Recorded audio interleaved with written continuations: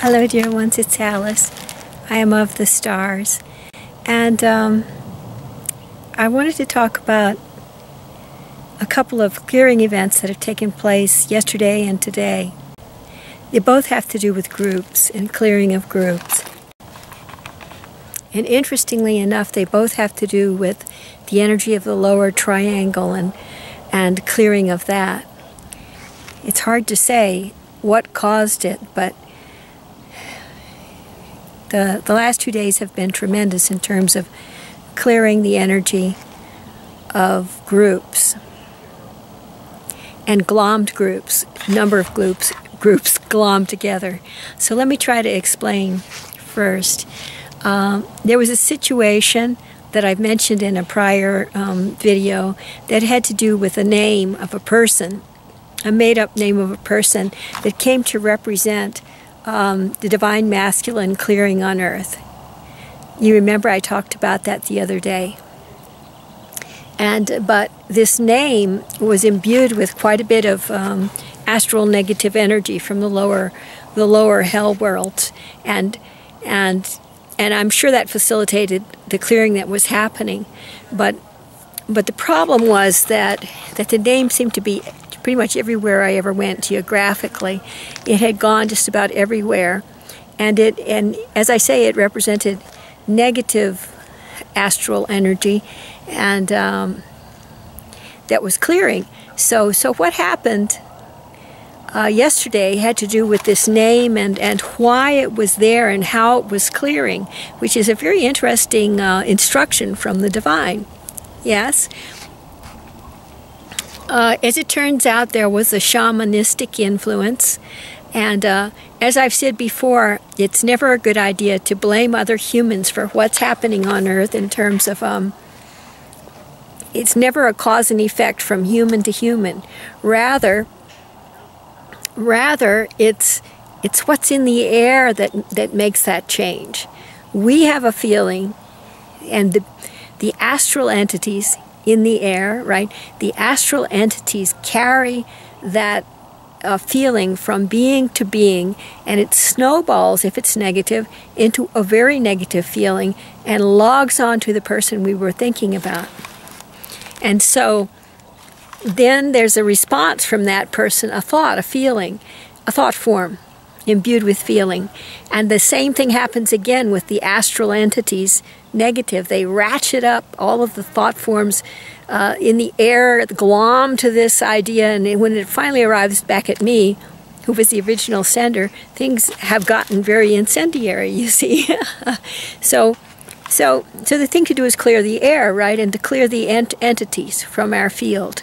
And so that's by way of explanation about what happened yesterday.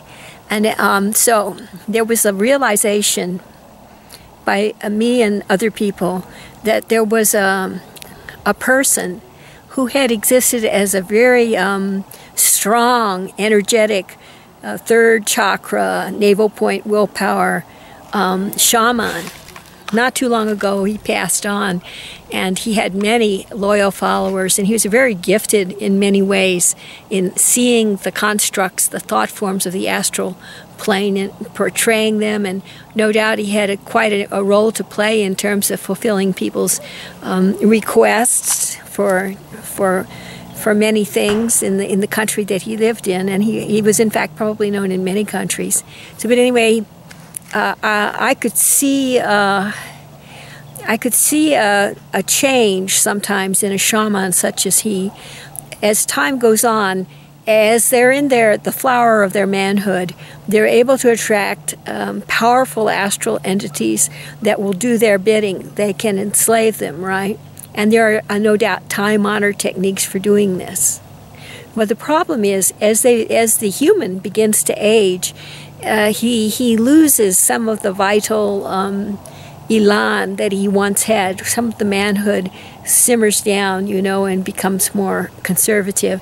And the more that happens, the more the willpower begins to fade in old age. The more the entity that the shaman has attracted can gain control over him. So apparently in this instance, that's what happened. And when he returned to the astral plane after passing on, when the human did, then some people today, during the ascension process, summoned him. Several people summoned him to work for them. But in fact, what they got was the power of the astral negative entity that had attached to him and was confining him in the astral realm, hell worlds. So when he was called, this powerful shaman was called, what action occurred in the noosphere and the magnetosphere of Earth, especially the noosphere, had to do with ratcheting up of the divine masculine in its negative aspect. Okay, so those of us that realize that bade him leave today, bade him leave these people alone, and he went off. Oh, yesterday, sorry, he went off, and the audio effects were incredible on the astral plane. It was like, if I were to envision it, I would imagine this great, huge children's balloon being blown up really big, right? And then, you know how if you don't tie it up and you let the balloon go, it goes fizzing off everywhere, losing air until it has no more air in it, and then it sinks to the ground. And that's what it sounded like happened to this person. I was concerned, actually, very concerned. And he sounded just so sad and weak and pitiful, more and more so, crying out for help, you know. And so I thought about it quickly, you know. At first I tried a time-honored technique. I said I assigned this person to the 7th level of hell now, so that he can learn the soul essence that will allow him to ascend to heart consciousness, right? And so, because he had been using power, you know, for personal purposes, for other people's personal purposes. So he was going fizzing, you know, with the balloon thing, and that got me concerned. So I said, oh yeah, assign a room in the Ritz-Carlton Hilton in the 7th level of astral negative for him, okay? And then I heard, oh, thank you very much, you know, and he settled in. And so then I had a breather. And so I said, so I thought of the person that he might really admire since he was a shaman. I thought of Dwalkul. Dwalkul is kind of a representative of many different modalities of spirituality. Christianity, I heard he was a Tibetan Lama, the head of a monastery there too, and also I think he had a shamanic instinct as well. So I thought, here's a perfect person, you know. He can combine all of these and teach him quite a lot. So I said, Dwalkul, my prayer was, Dwalkul, please go down to the 7th level of hell negative and oversee the teaching of this person, if you would, you know. And the response was a very mature and very firm masculine voice saying yes, he would, and plus a lot of other people chiming in. It was quite a show.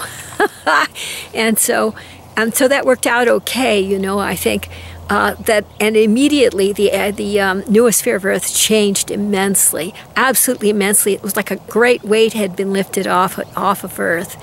And so I recommend always looking to ourselves to make sure there are no astral negative entities around us, and to give them a wide berth. You know, may the air fall asleep, and like that kind of chant. So that's the first thing that happened, and it followed upon an experience I had many years ago that was rather similar to it, and that corroborates and strengthens this story. Then today, something happened with another leader of a big group of people worldwide, and that person, and these are indications of what's going to be happening in the near future, I think, with groups all over. This person had in mind and was like creating astral stories with all of his group, large, huge group participating, and almost all men participating in this group with a focus on a particular woman or maybe a succession of women, that the masculine energy of his group completely overwhelmed. And so it was an unpleasant experience for the women who were like featured in the astral plays and the astral stories. And I don't know the reason for that, why that happened, why that type of play happened. Maybe to do with the balance of energy in the group. But today, just now, in fact, he decided to release one of the unwilling protagonists of these overbearingly masculine plays, which seem fine to men, because they're very into the thing that they're doing, and they're paying attention to how much they love to do it together, and so they're not thinking about the lone female protagonist. They're not thinking about, what are her feelings? They're thinking about, she's got to love it because I love it, like that, right? It's very interesting, that point of view. But today he got this notion in his mind, which is very healing, about the woman as being not physically attractive to him. And immediately it fractalized out to his entire group. Now, if he can repeat that with all of the women that this has been happening with for his group, then that will free those women to pursue their own co-creative faculties.